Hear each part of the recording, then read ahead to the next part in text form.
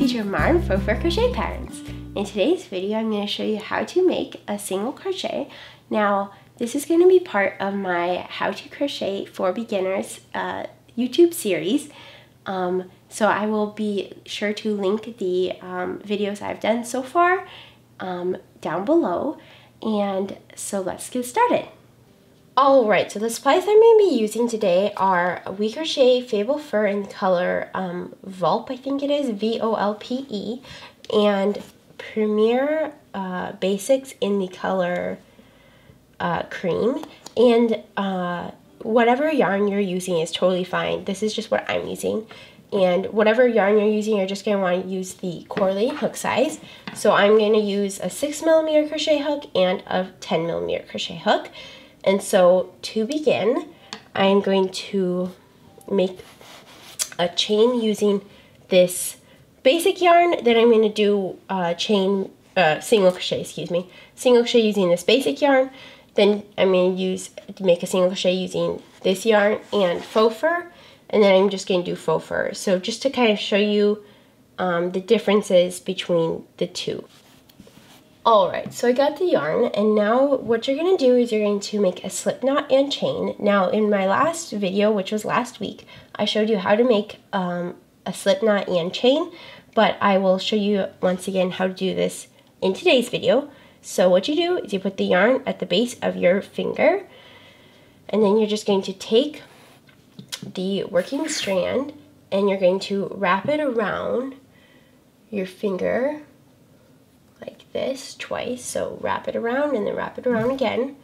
Then you're going to take the back loop, bring it up and over into the front, and then you're going to take the new back loop, which is this one, and bring it up and over and down and off your finger. And you're just going to tighten using not the short strand, the long strand. You're just going to tighten, and then you're going to insert your hook into there.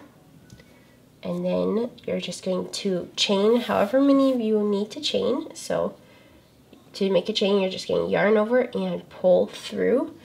And you're going to just do that however many times you need to do it. So yarn over and pull through and bring it a little closer. Yarn over, pull through. And I am going to just make a few more chains just for an example. Okay, so like that. And now I'm going to show you how to make a single crochet across these chains. So what you do is you have your loop on your hook. That does not count as a chain. And you can see the first chain is right there. I hope you guys can see that. It's right there. My finger is holding on it and pulling it apart. So this is the loop on the hook. And this is the chain right there. And you're going to skip the first chain and you're going to go into the second chain from hook. So there's the first chain. They're like V's. So if you look at them as if they are V's, that will help you probably. So you're going to skip the first V chain and you're going to go into the second one. You're just going to insert into the top loop. Then you're going to yarn over, pull through. Then yarn over, pull through all 2 loops. So I'll show you how to do that again. So into the next chain now. So right here there's kind of a big hole where I just did my first single crochet. You're not going to go into there, and you're just going to go into the next stitch, which is in the next like V. So you're going to insert, yarn over, pull through, yarn over, pull through both of those loops. So insert, yarn over, pull through, yarn over, pull through 2. And I'm just going to do that real quick for the remaining stitches that I have. And then I'm going to show you how it looks for row number 2. So I'm just going to do the rest of them as single crochets. Okay. I just finished row 1, and now I'm going to just chain 1 and turn. And what you're going to do is you're going to look, so the chain 1 is not Some patterns will count the chain as a stitch, and then you would just skip the first single crochet and go into the next one and count this chain as a single crochet. And some patterns don't count the chain as a single crochet. My patterns do not count the chain as a single crochet, but that just depends on the crochet pattern designer. Okay, so I'm going to say that we're going to work into the first stitch, so the chain doesn't count as a stitch. But if it does, you're just going to work into the next stitch. It's the exact same principle. So I hope you guys can see this, but there's a hole right there. And you're just going to insert, yarn over, pull through, yarn over, pull through 2. So the exact same thing, all you're doing is you're going into the V, so at the top of the stitch. So if you look, you'll see there's the front loop that's facing towards me, and then there's the back loop.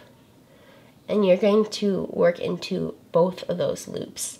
Now in some patterns, these are probably more advanced patterns than you will do in the first, but the front loop, sometimes it will say FLO or front loop only, or BLO or back loop only. And then you'll just do whatever stitch you're doing into the front loop or into the back loop. But all you're going to do is you're just going to insert into the base right there, yarn over, pull through, yarn over, pull through all two loops. So you're just going to repeat that for whatever pattern you're following. And so just insert right there, yarn over, pull through, yarn over, pull through 2. Okay, now I'm going to show you real quick how to do the single crochet, the non-fuzzy yarn with the fuzzy yarn. And then I'll show you how to do the fuzzy yarn just alone. I mean, just take it out, and all you do to take it out if you goofed up is you just pull on the working strand of yarn and it'll come undone. Okay, so now I'm going to take this yarn, I'm going to grab my 10mm hook, take this yarn, and then I'm going to grab this yarn. And I'm going to make a slip knot. And to do that, all you're going to do is, once again, you're just going to wrap it around your finger twice. Take we're going to call these 2 loops. Yes, there are 2 different loops, or 2 different yarns, but we're going to count them as 1 yarn. So if you're following a pattern ever that's just like 2 regular strands or 2 strands of faux fur, that's all you do. You just count the 2 strands of yarn as 1 strand for a pattern, normally, at least. I've never come across a pattern where you count them as different. So, okay, what you're going to do is you're going to take the back loop, bring it up and over, and then I'm going to just scoot that one back so you can see it. And then I'm going to take the new back loop, bring it all the way over and down, and I'm going to tighten my yarn. And then I'm going to make a chain. To do that, you're just going to yarn over and pull through.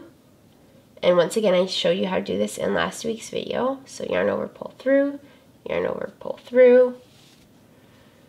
And you can see, hopefully you can see, it's hard to see on, especially probably on video, but you can see that there's these V's and you can kind of feel them. 3, 4, 5, 6, 7. Okay, now I'm going to show you how to, once again, do single crochets going back. So you're just going to yarn or insert into your loop on your hook. Doesn't count as a stitch. You're going to skip the first chain, and then you're going to insert into the next chain, and you are going to once again look for that V. So you can kind of see that white V, and you're just going to insert into the top loop of that. Then you're going to yarn over, pull through. Then yarn over, pull through 2, all 2 loops on your hook. Now you're just going to do that into the next stitches. So you can see with my white yarn, there's a V. You're going to go into the stitch right there, yarn over, pull through, yarn over, pull through, all 2 loops. And you're just going to do that for the rest of the row, and then I'll come back and show you how to do that for row 2. Alright, I just finished row 1, and you'll know that because you'll feel kind of a knot, and you'll know that that was the last V that you that is possible to work in. Now you're going to chain 1 and turn your work. Now for round 2, I'm going to bring this a little closer. Okay, so I don't know if you guys can see this. I hope you can. But you can see that there's a V right there. And here's the front loop, or loops. And here's the back loop, or loops. And all you're going to do is you're going to work into both of those loops. And as I had said before, if you're working in a pattern that says FLO or BLO, that's front loop only and back loop only. So all you're going to do is just yarn over, pull through, yarn over, pull through 2, yarn over, or insert, yarn over, pull through, yarn over, pull through 2. And you're just going to continue that for row 2. So you can kind of feel that there's like a big hole there, and that's where you're going to work. But you can also then look at the top and find it there. And I think that if you're beginning, it probably would be a helpful thing to have a second strand to just to kind of help you see it. And I would probably recommend using a different color, because at least if you're not doing, if this is not like a final work, but it just kind of is a good practice, then you could do something like my patterns with faux fur yarn, or anybody else's patterns with faux fur yarn, or even fuzzy yarn like this Premier Parfait Chunky, and you would be good to go. Okay, so that is how you do it with two strands of different yarn. Let me take out the yarn real quick, or take out my work real quick, and then I'll just show you how to do with just faux fur yarn. And okay, so to do that, all you're going to do, or just do faux fur yarn, you're going to make a slip knot. Once again, wrap it around your finger twice, take the back loop, bring it to the front, take the new back loop, bring it up and over and down, and then tighten. Then you're going to chain however many your pattern says. So all you do, once again, is yarn over, pull through. And what you're going to want to do is you're going to want to use your fingers. I know it's probably different for most people, but I use my two middle fingers and then my thumb to hold my chain down, or hold my slip knot down. So I kind of hold it with those fingers and then I yarn over, pull through. I hope that makes sense. And now for row 1, all you're going to do is you're going to feel, you can feel there's like kind of a bit of a bigger hole between the chains, so, or in the chain. So if you feel where the hole is, you'll be able to know, okay, that's where I go. So loop on your hook does not count as a stitch. You're going to skip your first chain and you're going to go into the second chain, and you can kind of just feel it. And I would show you it, but it's kind of hard to see. There's the V. You can kind of feel there's one way and another way. You're going to insert, yarn over, pull through, yarn over, pull through all 2 loops. And you're not going to go in that same big hole. You're going to go into the next chain, and you're going to feel for it. Yarn over, pull through, and then you have 2 loops on your hook, and then you're going to yarn over, pull through all that. And I'm just going to do the last 2 stitches of row 1. And now I'm going to chain 1 and turn. And for row number 2, that's all you're going to do again. You're just going to work into the stitches. One thing I would recommend if you're using faux fur yarns or any kind of fuzzy yarn that's hard to see your stitches, my recommendation would be that the first time you use it, at least, or the first few times, you use a bigger hook. Even if you're just practicing, a bigger hook will help you be able to feel these stitches easier. I know that when I've used a smaller hook before, it is harder to feel these stitches.